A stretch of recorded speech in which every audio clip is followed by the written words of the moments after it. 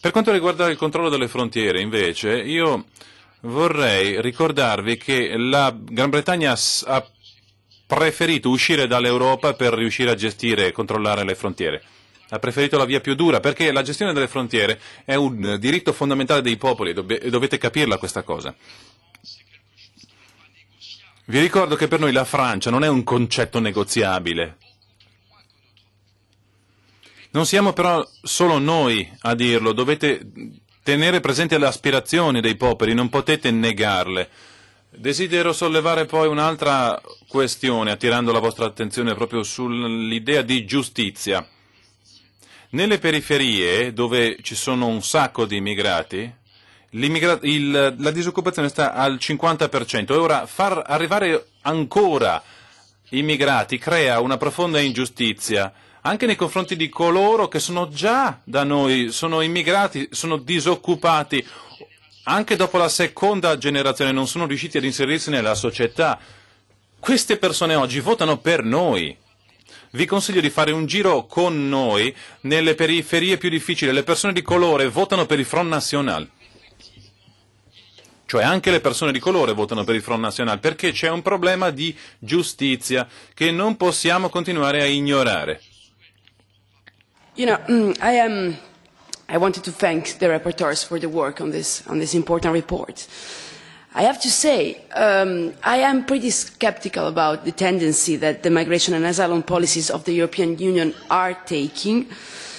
I think it is clear after the Turkey deal, after the first new partnership framework with some African countries, and also after the proposal for the recast of the common European asylum system by the European Commission, that there is an attempt to externalise our borders and responsibilities, which I think will not solve the problem, but just move it farther from our eyes and our capability to act and to help.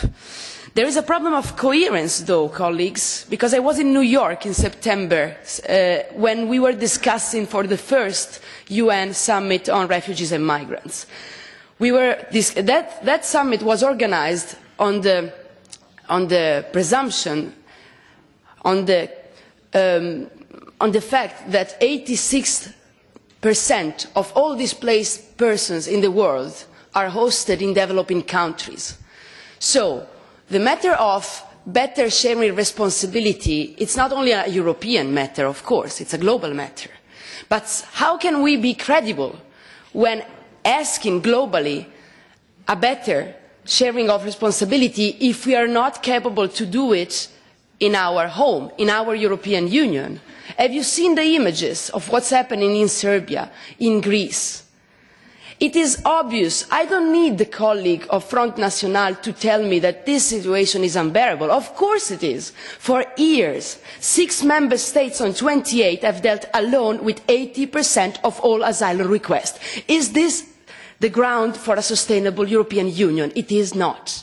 But where is the solidarity and where is the equal share of responsibility that I am not inventing, because it's already written in our treaties at Articles 78 and 80. So what are we even talking about? So the problem of coherence is also that the colleague of Front National said there is a problem of justice. But justice, I think, is a concept that cannot be separated from fundamental rights. So let's not forget that asking for international protection is a fundamental right. And we have to grant it if we don't want to forget the legal and also moral, let me say, responsibilities that we have in front of people fleeing wars and persecution and discrimination of all kinds. So, yes, everybody can go in the streets and foster the idea that there is an ongoing invasion in Europe.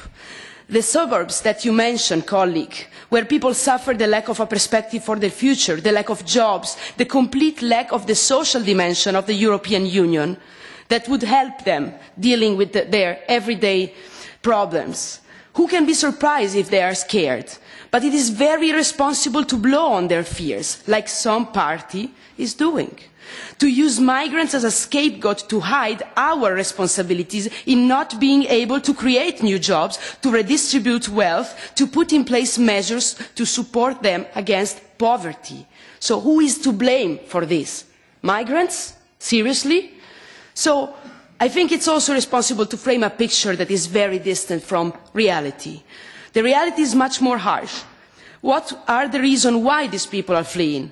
You really want to help them in their countries? Let's stop fiscal policy of European companies that are using entire African countries as tax havens.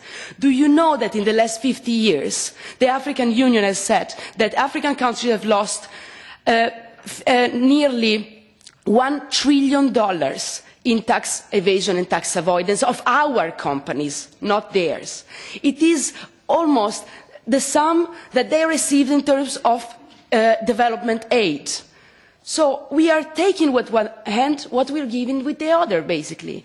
And also, let's stop trade deals that have a tremendous impact on developing countries. Let's stop exploiting their natural resources.